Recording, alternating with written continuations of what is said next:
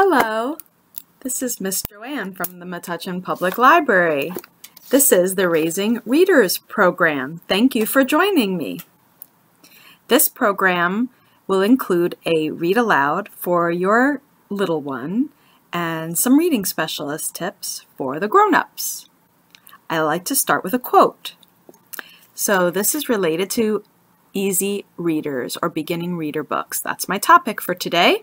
My quote is, "An early reader book should make reading seem like a club that your child wants to be in instead of a lesson to be critiqued on."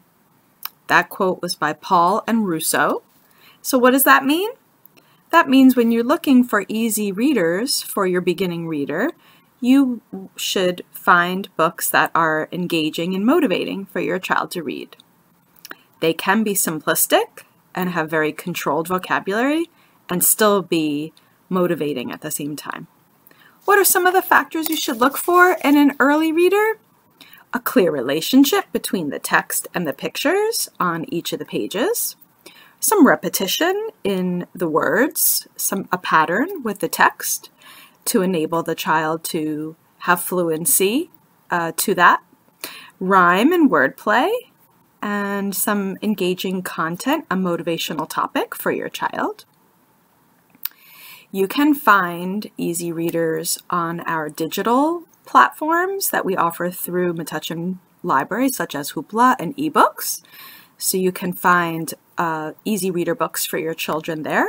Also, at our library, you can give us a call and ask for us to make a collection for you of easy reader books and let us know what stage of reading your child is at. We'll be happy to make a bundle of easy readers for you to pick up at our curbside pickup.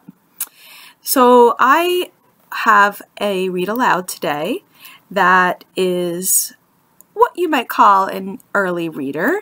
It's like beginning chapter book. So this is about two hippos who are best friends, and it's George and Martha, written and illustrated by James Marshall.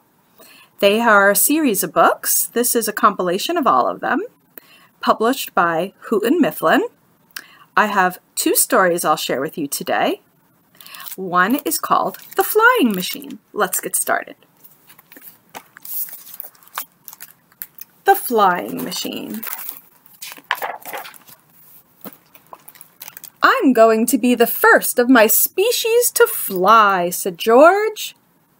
"Then why aren't you flying?" asked Martha. "It seems to me that you are still on the ground." "You are right," said George. "I don't seem to be going anywhere at all." "Maybe the basket is too heavy," said Martha.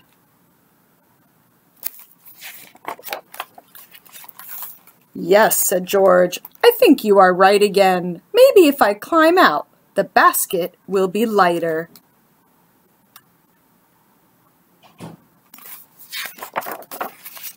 "Oh dear," cried George. "Now what have I done? There goes my flying machine." "That's all right," said Martha. "I would rather have you down here with me."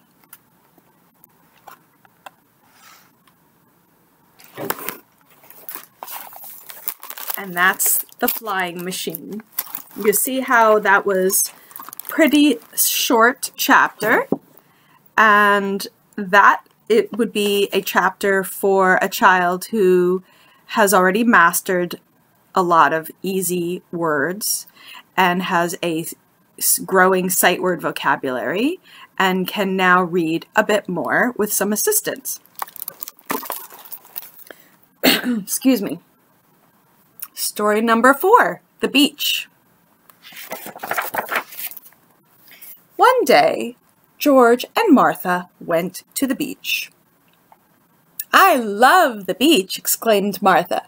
"So do I," said George.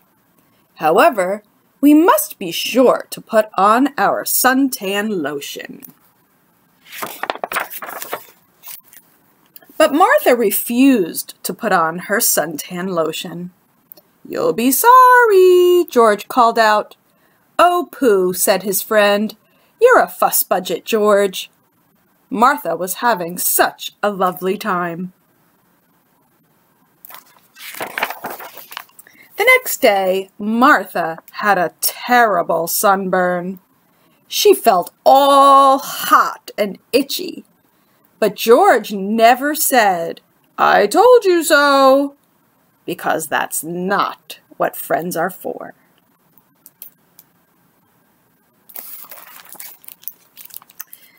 Okay, so I also want to talk with you for a moment a little bit more about early readers. Many times patrons come into the library and ask for a certain level, such as level 3 books. And it's important to understand that every publisher has a different leveling system for their early reader books. Therefore, there is no consistency across all publishers that if you find a level 3 book, they will not all be the same. So it's important when you're choosing an early reader for your child that you look through the book with them and see if you think they will know about 97% of the words in the book before they attempt to read it independently. That way they will not get frustrated trying to read the words. They'll be able to read most of the words, and for 2 or 3% of the words they'll use their decoding skills to help them. So a good rule of thumb is look through the book first and see if your child knows 97 to 98% of the words in the book to start. That means it's right at their reading level for independent reading.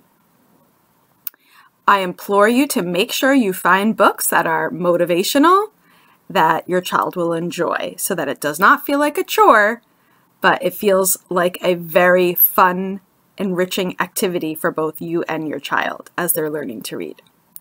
I hope you enjoy these reading specialist tips for today and that you enjoyed George and Martha. Maybe you can ask for them from the library. Have a great day. See you next time. Bye-bye.